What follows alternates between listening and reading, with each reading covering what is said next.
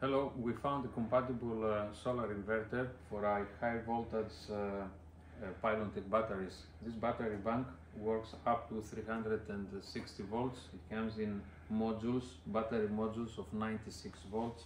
So if you have 4 of these batteries together, you can reach the 384 volts actually. A compatible inverter that can handle the Pylontech Force H2 batteries is the Solis 3-phase 10 kilowatt. It's quite a small inverter because it's high voltage. It's not 48 volt based. Bear in mind that works only with high voltage batteries. That's the mounting plate of the inverter. 3 current clamps in the box from Istron, or CTs, current clamps, current transformers.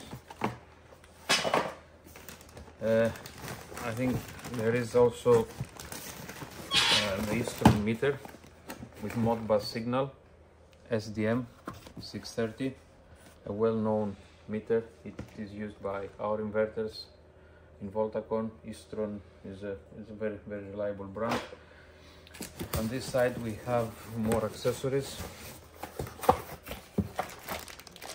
3-phase plug for the input and the output with the Allen kit, and plenty of MC4 connectors, because this inverter has how many? 1, 2, 3, 4 MPPT controllers. So we have plenty of MC4 connectors for our solar panels.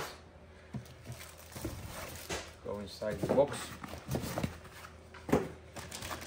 That's the screen, quite basic screen, but using the Wi-Fi you can read more data online. A massive heatsink, aluminium heatsink, no fans, it's a fanless design. The MPPT ports on off for the DC side, battery terminals, the CAN bus. This is used for communicating with the BMS, the Wi-Fi, the RS485 mainly for the energy meter. Here you can download data from the COM port, and the input and output 3-phase plugs. Bear in mind, moving from the 48 volts to high voltage batteries, the standard 48 volt batteries used to be like this, the cables of the batteries.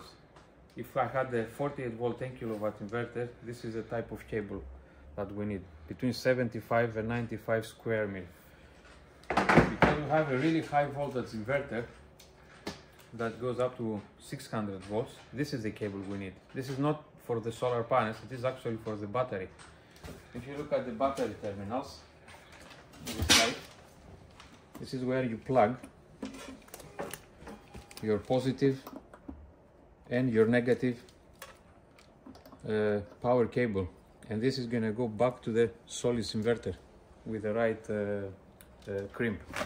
You can see it's using MC4 connectors here and there, so that's an important advantage when we move to high voltage batteries with high voltage inverters. So that's our new product. That's a nice setup. We will upload more videos to show you how to connect the cables and how to program the inverter.